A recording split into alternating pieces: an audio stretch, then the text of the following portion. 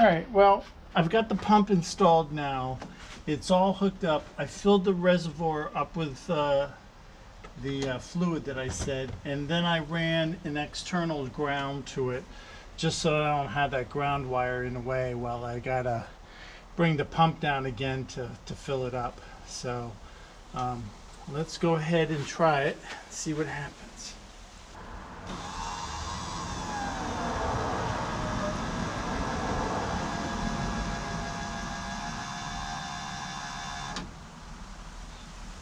Wow, I can't believe how much fluid I'm putting in there.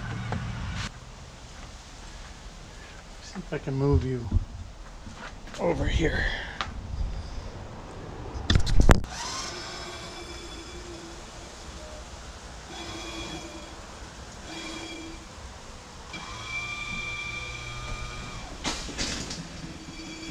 This looks worse than I thought. I've got oil coming out of the cover here, and that squirting I'm hearing is coming from the cylinders. Okay, so what you're looking at is the aftermath of putting the convertible top up during the testing of the motor. And what this proves is that you know, I moved the weakest component from the pump to the cylinder. I'm guessing that's the cylinder that has exploded. And when I mean exploded, it actually pushed oil everywhere. It splashed oil all the way up to the front of the dashboard. So it blew out of here all the way to the front of the car and made a big mess on the floor. So what I'm going to do now is take out the back seat and take off these panels. All right, well, I've taken out the back seat and separated the door jamb from the thing so I could get in here and see. So now you can see, you know, the oil mess that's on the floor. There's an oil mess down in here. There's a puddle back there behind the rear seat. And that led me to finding out what went wrong. And that would be right here. So this pipe has broke and squirted hydraulic oil everywhere. So I think the best way to attack this problem is probably just to fix everything. So I'm gonna look to see, I gotta replace the lines obviously, but I've got to see how much of a hassle it is going to be to take the rest of this out. I don't think it'll be too bad, but I've never taken this seat out, and I think I'm going to have it out of here to do that. And it seems to be attached somewhere in the back there. I just don't see where yet, so I have to do a little research on that, get that seat out, and then start replacing the lines. I'll have to order them, so I'll continue this once I get them back. All right guys, I brought you back after I've made a little progress here. As you can tell, I got the rear seats out now. I literally just got done removing the lines, and I'm going to remove this bolt and this bolt, and that's going to release the cylinder. And then I'm going to have a look at these cylinders to see exactly, you know, what's entailed. Of course, when you take those lines off, you're going to have nothing but hydraulic fluid in the bottom of your car. So, you know, just be ready for some puddles of hydraulic fluid, which, you know, it's not going to hurt anything back here. So it's just sitting on top of metal. All right, well, I wanted to bring you back. I have the cylinders out now. And so the first thing to know is to get out the bolt that connects to the top that makes it go up and down. This would be the point where it connects to the top and actually runs the stuff. That is a 9/16 socket and a 9/16 back end. So you'll want a 9/16 open end on the back of here, and then socket on the front, and then you can take that bolt out. The bolt that holds the cylinder in place is a it's a 13/16. So 13/16 socket. There's nothing on the other side of this, so this goes right through, not this hole, but the hole over here, and you pull it out that way. Now, okay, let me take a look at these cylinders and see if there's any hope to restore them. All right, well, I pulled the lines, the convertible top lines, out of the car, and I pulled the new ones out that are laying over there out also. And then I noticed that they're not the same length. As you can see, this bottom one is much shorter. They both start about the same place, but as you're going along, you'll notice where it hooks into the pump is here on this one, on the lower one, and then about another foot away on the top one. So the top one is the top. That is the part that makes the top go up, and it's much longer. As you can see where this section broke off, the bottom one is already ended, and the top one goes on for another foot or two. So yeah, they're not the same, and I was like, oh boy, let's hope the new ones are. So I brought the new ones over too and stretched them out, and is basically the same thing. So the bottom one's there, you can see pumps meets into the pump there, while the top one is much further away. So the top one is much longer, thankfully, than the bottom one, because that wasn't obvious to me when they were rolled up in the plastic that they came in. So let me go over to the car and let's put the first one in. All right, well, the pump's right here. It's just a matter of sticking this line in. There's not a lot to see. However, there are two clips, and you might be able to see those two holes there and the two holes over there. Those are for, whoops, these two clips right here. They hold the lines in, but you got to pop them out to install them and to remove the old ones. So let me get the lines in and then bring you back. All right, well, the lines are connected. I didn't tighten them up, but they're in the pump. So the bottom line is to put the top down, and the top line is to put the top up. So the top line is the longer line and the bottom line is the shorter line. So let's see the inside. All right, well, as you can see, they're laid out. The bottom line, the one that goes way down there, is the top, and the shorter one is, well, it's the top of the cylinder, but it makes the top go down. So now the next thing to do is to install the pistons, cylinders into their position. I've got new ones, so let me get set up for that.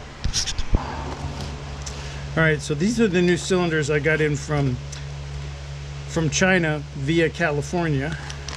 So they were about half as much as I've seen them anywhere else. So it was like a little over $100 for two of them.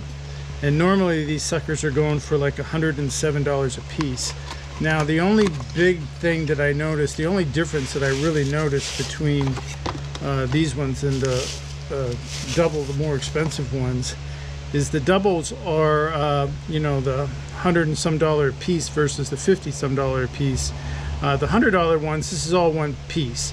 So there's no junction here where the cap is like pressed onto the cylinder like it is on the top. All the tops are pressed on with some kind of machine that finishes off, but the bottoms can be solid, and that's the way the originals were.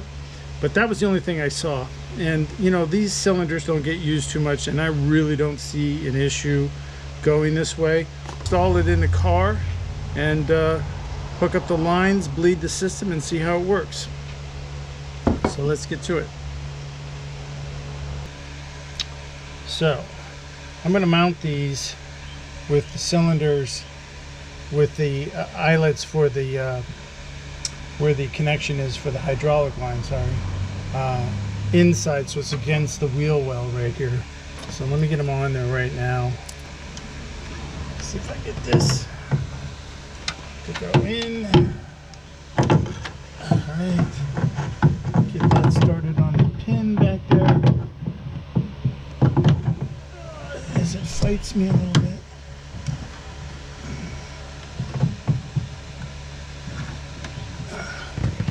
Alright, there it is. Alright. Get the pin lined up there.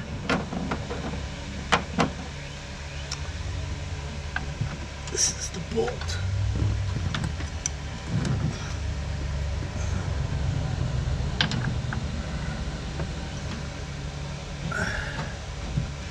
So that looks like it's in.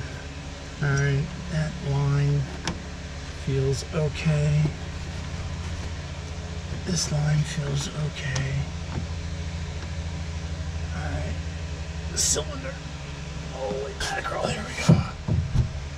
It's gotta go up here. Okay, ow.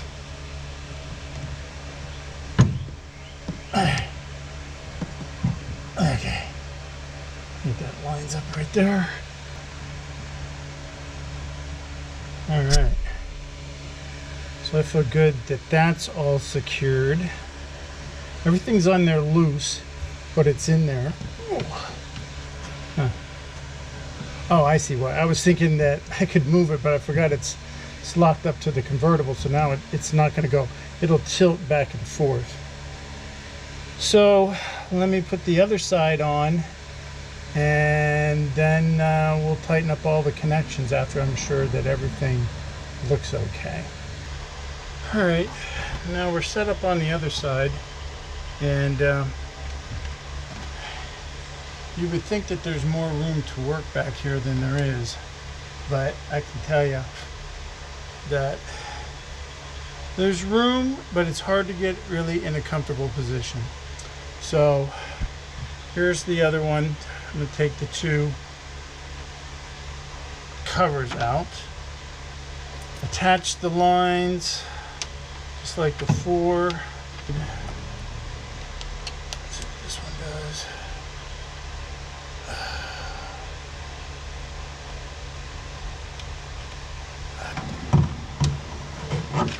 Put the cylinder in, line it up on that pin. Okay. Put this one in. Well, try to pull that cylinder out. All right. Okay. Perfect. Oh yeah. It was much better the second time. Now it's just a matter of tightening these. All right. Back with the 7/16 wrench, and we'll just tighten these up.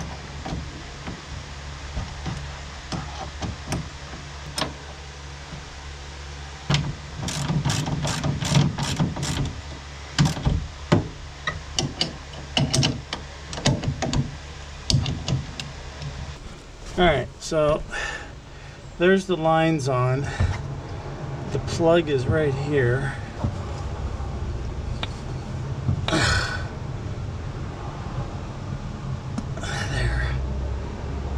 All right, now what you would do is fill this up with oil, put some kind of rag under here to catch the oil, leave the plug out until I'm done with the operation of bleeding it. Right, let's put some oil in it. Now, I'm using this stuff here, Johnson's hydraulic jack oil. So you could use transmission fluid. It had oh, this is like a mineral oil. It had it in it before, so I'm gonna use it again. Okay. All right. It's just leaking out. Let's catch the oil. Let's try to move it. See what it does.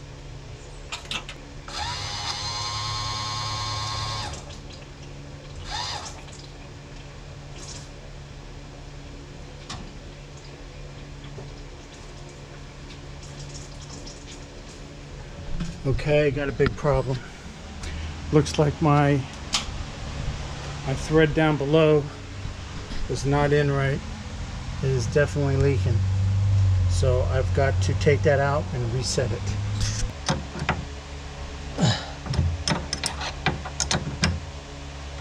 Let me try again. Still leaking. Looks like it's leaking, not in the joint. Looks like it's not leaking out the joint. It's leaking, you know, right here. Yikes. Okay, let's take it out and see what's going on.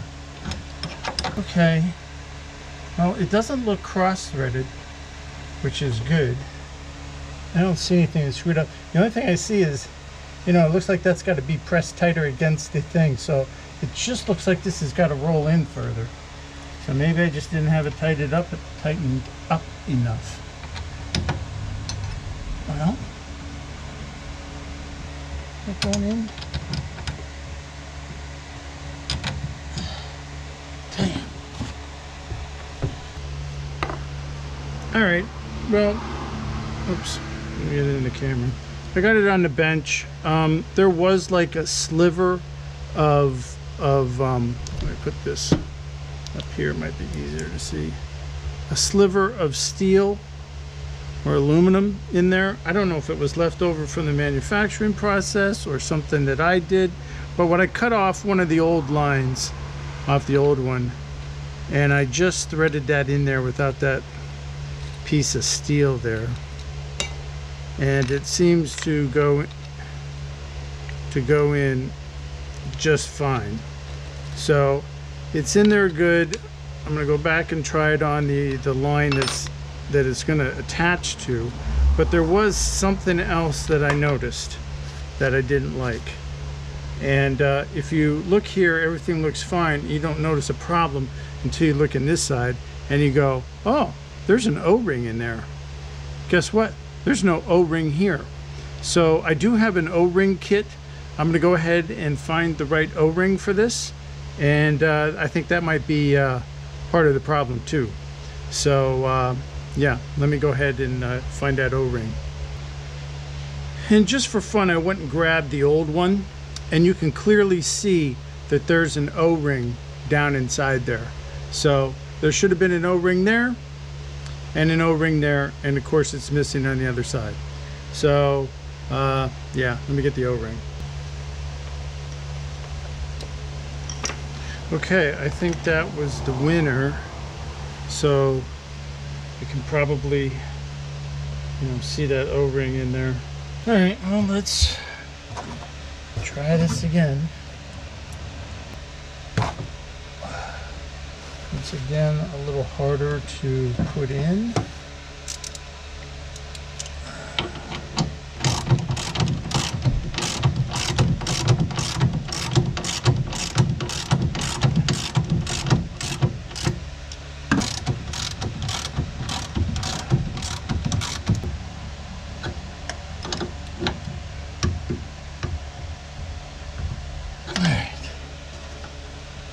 Okay, well, the next thing to do is to put some more fluid back in the reservoir there, and whoops, and we'll test it out here.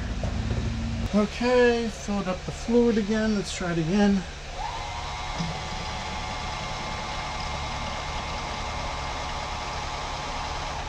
Let's go the other way.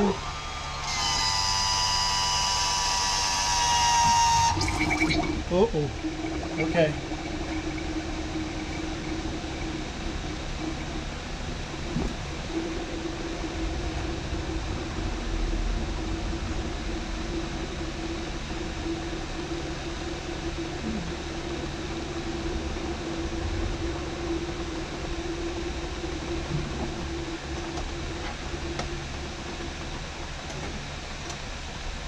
Now, while that was going on, the top fell. So let's see what it does now. Right, the top is coming up.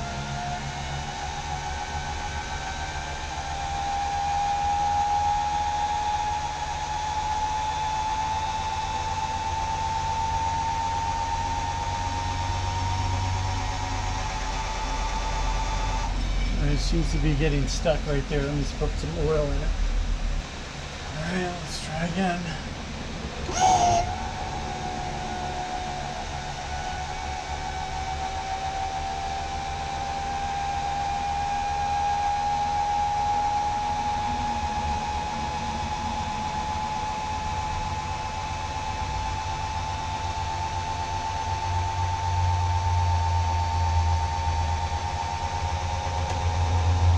Definitely going further as you keep going.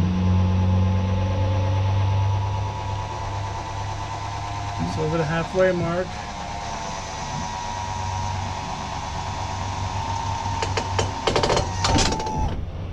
Okay, it's down. We're up. Let me check the oil. Okay, so let's try to put it down.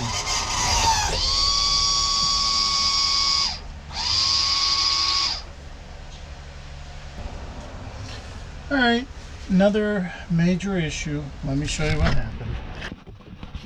You can see this separated from there. It was not put together right. Now it's leaking all kinds of oil.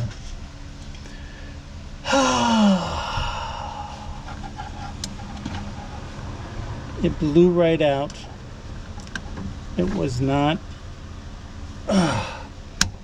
put together right. Maybe that'll slow down the leak of oil. But yeah, I guess now I'm going to have to go to the manufacturer on that one. I don't know if I can flare that or not. I don't really want to get into this, but let me see what I can do. Well, good news. The new line came in today, so let's go ahead and install it and try this again. Well, I was able to install the new line. The new line is now been installed. You can see the pump back here, and it's the line on the bottom that you can't see. But that line's been replaced. The new lines are now attached to the convertible top seals on each side, and we're all ready to give this thing a test now. So let me go and get in here and flip the switch here. All right, so let's hit the top.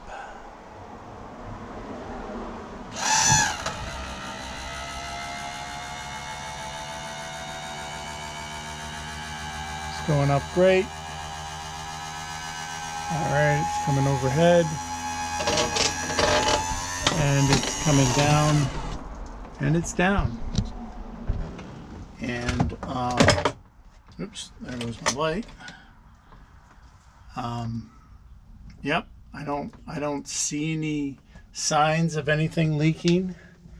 Everything is looking fine. So I think we have a successful fix. There are some takeaways from this, like I mentioned. One of them would be, you know, in a system like this where all the components have kind of aged together, it probably is smart to go ahead, and if you're going to take that pump apart and do all the work necessary to get it working, you're going to have to replace the lines, or you should replace the lines and replace the cylinders on the convertible top, because they're all, you know, 50 plus years old now, or older depending on your car, and they wore as a set, and they probably need replaced as a set. And I guess I didn't think that all the way through when I started this, and it cost me some time, really. I guess is the only thing, because I didn't have all the parts together, so I had to do this in stages. But I'm glad that it's all working now, and it just proves that, you know, you can do this yourself and save, you know, quite a bit of money, I think, if I would have paid somebody to do this versus me doing it myself. So I think that it's a well worth venture to go ahead and do this. The interior's out right now in the back, and that just gives me something more to tackle right now, which is I'm going to be tackling the seats, and I'm going to reupholster them. So that's the next project that you can look forward to me bringing you. I have them sitting out here on the back of the trunk, and they're not in any better shape than anything else in this car, really. So the seats are split, and the rear seat's split, and I need to go ahead and fix that. So I've ordered the parts. I just about have everything I need to do it now, so look for that video in the very near future. So you know, I want to remind you to subscribe if you like this kind of content. let me know in the comments below what you think about this process. And until next time, guys, ciao.